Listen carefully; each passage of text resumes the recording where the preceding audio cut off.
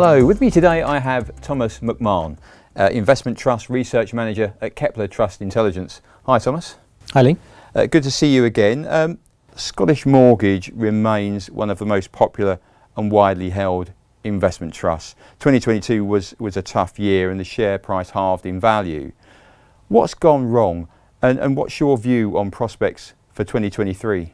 Well, everything's gone wrong really. I mean, the fundamental thing I think is well known, that interest rates have been increased faster and further than expected, and that means that companies whose valuation is dependent more on earnings further into the future have been hit the most, and Scottish Mortgage has a lot of those type of companies. So that's the key reason. I think what's been unfortunate for them is that things that might in other environments have been diversifying exposures haven't really worked. So they've built up a significant exposure to China, and China's had its own problems, so that's hurt them. You know, in another environment you can imagine where the China exposure might have offset some of the US tech exposure, but it hasn't worked out that way. Concerns around regulation and heavy-handed interference in China, global political concerns, and then concerns about lockdowns in China continuing. All these reasons mean that Chinese stocks have come under pressure as well. So nothing's really gone right for them this year. In terms of sort of looking forward, I think I wouldn't expect an immediate reversion to 2019, 2020 returns, where it was a stellar performer. There's obviously a lot of things need to be worked through the portfolio. So, I don't think investors should expect to see those types of returns necessarily again. But it's true that it has sold off a lot, and at a certain point that becomes interesting. Yeah, I mean, with the share price at the moment, it's hit a level, it's bounced, and as you say, we're not seeing that massive sort of recovery.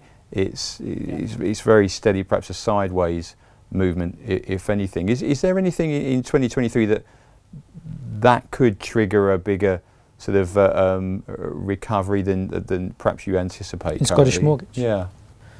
Well, I think if rates are cut earlier and more than expected, then I do think there will be massive decrease in pressure on the ratings of its growth stocks. And I think the other element is the Chinese exposure. So at the moment, time we're speaking, there's ongoing unrest in China around lockdowns and so on. Not particularly positive, but over 2023, this is a long period of time. China finds a way to deal with COVID.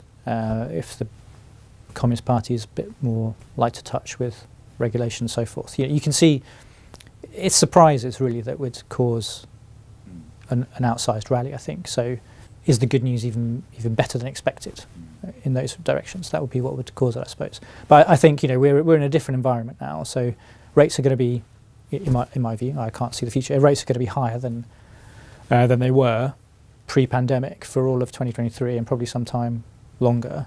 So it's a different environment. I wouldn't expect exactly the same level of outperformance. But what about its exposure to unlisted companies? Are you comfortable with that exposure currently? Well, that's an area of uncertainty, I think. So if you're looking for other reasons for an outsized jump in a share price, it would be clarity on that sort of issue. So it's something that needs to be worked through. We've discussed private equity, similar issues in alternative asset space. These things are valued with a lag, so investors will apply a greater discount until they see where the land lies, so to speak. So that's another potential source of recovery if the news is good. But equally, the valuations can be written down more than people expect. It's a double-edged sword. So there's a reason that the trust has been trading on a discount. Thomas McMahon, Investment Trust Research Manager at Kepler Trust Intelligence. Thank you very much for joining me today. Pleasure.